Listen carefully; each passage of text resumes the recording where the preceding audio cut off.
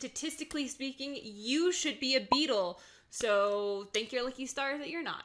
Or, you know, maybe you want to be a beetle. No judgment. Hello, my intellectually curious love bugs. Welcome back to my channel. My name is Nancy. I am an entomologist, which means that I study bugs. And I live in Ecuador, where normally I do entomological ecotourism, but obviously that's not happening. So welcome to my YouTube channel. Today's makeup look is inspired by this beetle. This is the violet ground beetle from the UK, and this picture was taken by Adam. So thanks so much for inspiring today's look. I mean, like, it's October, right? It's like Halloween, so we can do whatever we want to our faces. It's cool. All right, so I thought, because like amidst all like the 2020 doom and gloom, it would be fun if we chatted a little bit about memes. So let's react to memes. Yes. My friend who was helping me edit YouTube videos before she decided to go back for her PhD, it's okay, Audrey, I forgive you, was kind enough to give me a folder of memes, so I have not seen these memes. Let's open up the meme folder. I will link all of the entomology meme sources down in the reference section. So our first meme is honeycomb wall. Okay, so this is from a game. I don't know what game this is from. Everyone, as I tried to explain before, you cannot get honey from a wasp nest. Nintendo, I just don't think there's any science to support that, buddy. Yeah. Yeah. Wasp nest, great. Yeah, you cannot actually get honey from wasp nests. Wasps, especially the social wasps, card up there, tend to feed their larvae protein. So, like crushed up, liquefied spit insects. Delicious, if you ask me. But yeah, you are not gonna get any honey from a wasp nest. Lols. Oh, Nintendo, come on. Next, in the lab, bring out your dead little shit soaked in enough ethanol to KO King Kong. I am not dead yet. Oh my god, yes, I actually have a hilarious story about this. So when I was doing my insect collection for my taxonomy class, my friend had a bunch of sylvanids, and sylvanids are like these little tiny beetles. Sometimes they get ingrained. So she was holding on to her colony of sylvanid beetles to give us all for our insect collections. And she stored them in alcohol for a week before we were all going to pin them and turn our collection in. Stored them in alcohol a week. Literally a week. We all pinned our little sylvanids, and then literally the next day they're all like trying to walk, like stabbed through with the pin, and we're like, why aren't they dead? Literally drowned in 75% alcohol, like should be dead, not. So we had to put them in the freezer to, you know, actually finish killing them. Whoops, I did feel really, really bad about that. But we didn't know they weren't moving when we took them out of the thing. Anyway, yes, like literally this is a thing that happens. Next. Bro, I put my switch down and a bee tried to collect pollen from my Animal Crossing flowers. Oh, that's adorable. That's really cute. Poor bee. Usually bees are attracted not only by the colors of the flower, but also the UV patterns and also the scent. So this was a very confused, sad little bee. Me, I'm just gonna clean this dirt out of the water dish. My tarantula. I'll kill you. So they are so finicky. Sometimes you get tarantulas, you get ones that are really chill and you can get in there, you can pick them up and you can touch them, and other tarantulas, and they can be even of the same species. They just have different personalities, and sometimes, yeah, they just like run to the other side or do their threat display or hide under something. Yeah, sometimes they were not having it. I had one like try and crawl up the glass wall of the cage. Good times. Evolved ants disguised on wings. Predators also eat ants. Yeah, so I actually think that these are more mimicking spiders, and that's way more common to find spider wing patterns on wings. You can see it in flies, you can see it in moths.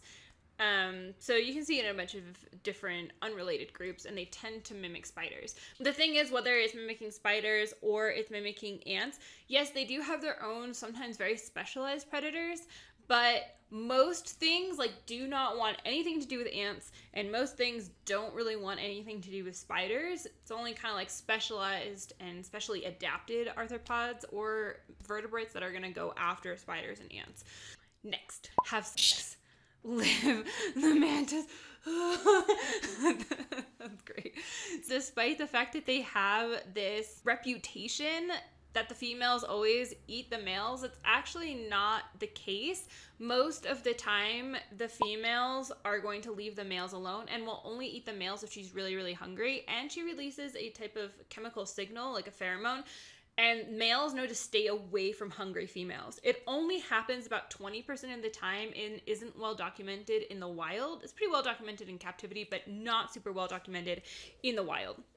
There are other organisms, like a lot of spiders, do cannibalize their partners. And a good example is with the peacock jumping spiders in Australia.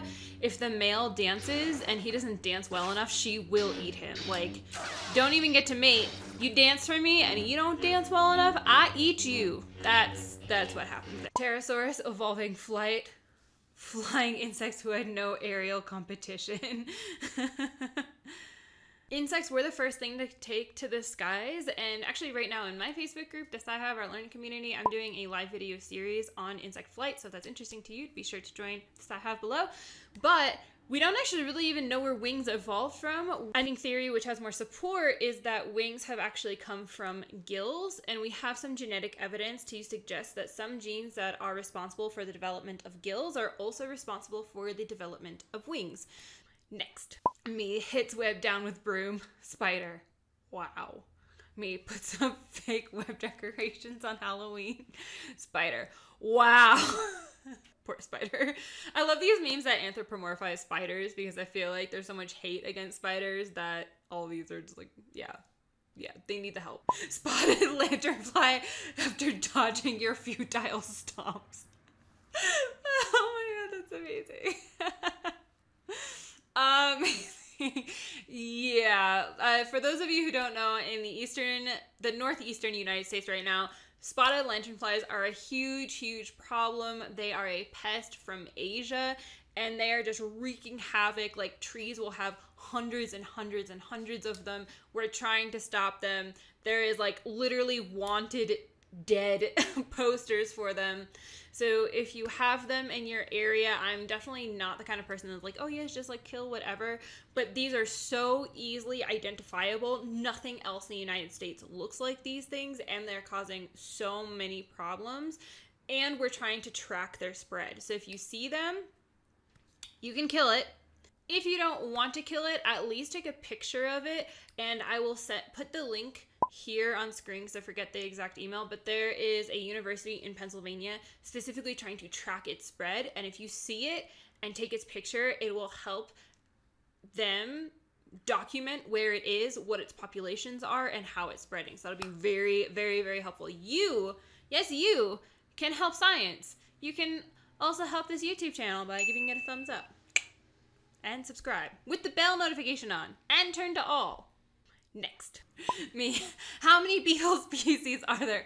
Evolution, yes.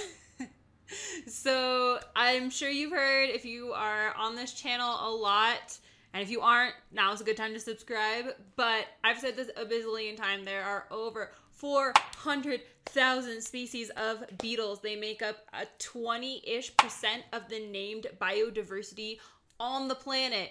So that means if you were to name like every single thing, then like on your fingers, every time you got back to your thumb, we'll say your thumb, it would be a beetle. And statistically speaking, you should be a beetle. So thank your lucky stars that you're not. Or, you know, maybe you want to be a beetle. No judgment.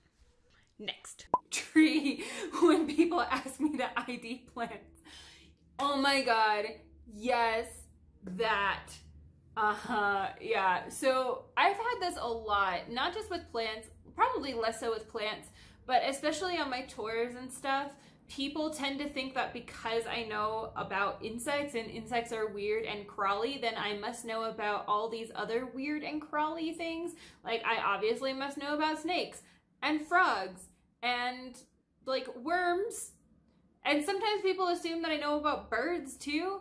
And I have learned a lot about those different groups because I've had to for tourism. Because like if someone's just like, what is this? And I'm like, it's a frog. Like obviously that does not look good on me or my intelligence. So I have gotten a couple books for identifying various things in the ecosystem. However, I always like to point out that I already study 58% of the biodiversity on the planet. Insects make up over half of all life on the planet. I'm sorry, I didn't study frogs. I'm sorry, I didn't study birds, okay? I'm sorry, but like my brain is kind of full already. I will do my best, but there's a good chance, especially if it's some like really tiny, rare, odd frog thing, I do not know what it is, and please do not ask me about plants. I know a few like culturally used plants here. I know a couple plants that have interesting ecology, but if you just point to like some random flower and be like, what are this? I am also going to say, what are this? I do not know. So yeah, PSA. Next. Stop screaming or draw 25 with a cicada in the back. Amazing.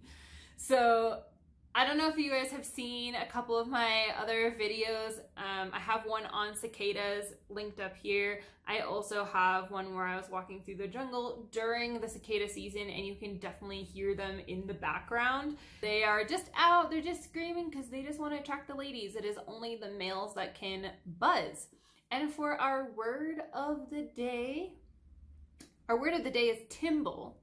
And timbles are the structure that cicadas vibrate to make their sound. And really interestingly, they are basically just like this hollow out structure. So they are kind of like their own little boom box. So not only do they have the structure to make the sound, but their body has evolved to reverberate and amplify that sound. So some cicadas can buzz up to 120 decibels, which is like a motorcycle going by, like an orchestra pit, a jackhammer, not quiet. So when you put a whole bunch of them in the forest, all at once, together, the forest just screams. Anyway, I'm not sure if you've also noticed that when I swear in these videos, my bleeping out sound is of the Zamara cicada. I have both taken the picture and recorded the sound. So yeah, that is what the Zamara cicada sounds like. Next. One day I'm going to be a beautiful butterfly. Several poor life decisions later. Lamp. So there's a couple things. One, generally the prettier the caterpillar is, the more boring and brown the moth is. Generally those really bright caterpillars are venomous in some sort or poisonous in some sort. And then when they grow up to be a moth, they tend to be brown because they change being, you know, chemically defended or venomous with spines to just trying to blend into the background. Also, lamps.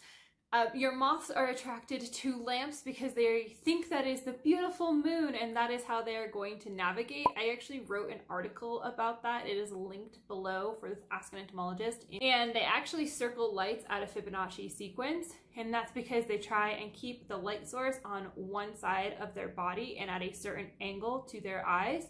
So that way, if it's the moon, they travel in a straight line. However, if it's a fixed light source in the middle, they're going to circle around it. And it's a pretty interesting mathematical phenomenon. If you're interested in that, in the reference section below. Next. Thanks for taking my gammies to my lovers, says the flower. Don't make it weird, man. Cute, hilarious. Interestingly, when we see the explosion of flowering plants, we also see the explosion of winged insects, and the diversification of flowers seems to have really led to the diversification of insects, which is really, really interesting. It's interesting because some flowers actually trick things into pollinating them. So like when you think of the mutualism, like, oh, the flower gets its pollen spread and the bee gets food. But sometimes there's tricksters in here. Sometimes you have a thing called nectar robbing, where the bee actually can't fit into the flower and will just pierce the back and suck all the goop out of it. Hilarious. And then there are other flowers that mimic this is really common in orchids, that mimic kind of like what the female bee would look like, or the female wasp, depending on what species it's trying to attract, and also produces the mating pheromone of that particular species.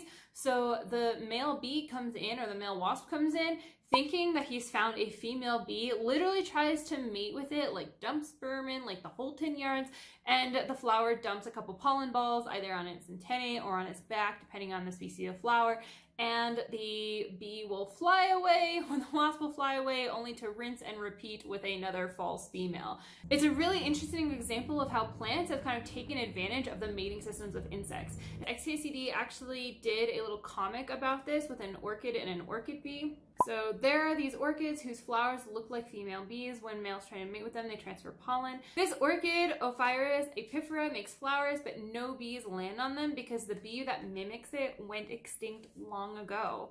Without its partner, the orchid has resorted to self-pollinating, a last-ditch genetic strategy that only delays the inevitable. Nothing of the bee remains, but we know what existed from the shape of the flower. It's an idea of what the female bee looked like to the male bee, as interpreted by a plant. The only memory of that bee is a painting by a dying flower. And that's what the flower looks like. I'll remember your bee, orchid. I'll remember you. It's a really interesting story about how we have no evidence of the original pollinator except for what this flower looks and smells like. Which in 60 million years, aliens will know humans only by a fuzzy clip of a woman in an Axe commercial. Yeah, probably. So love bugs, which one of these was your favorite? Let me know down below. If you have other memes that you would like me to react to, feel free to DM or email them to me. It's all in the reference section below. I'd be really happy to do another series of memes. I've created some memes myself. I think they're funny. And I would love to do another meme video because they're hilarious. With that being said, I will see all of you love bugs next week in another video. Check out here for some Entomologist Explains if you just want to learn stuff about bugs. And down here are some more commentary react videos where you can also learn about bug stuff, but also see me react to things. So I will see you all next week. Bye.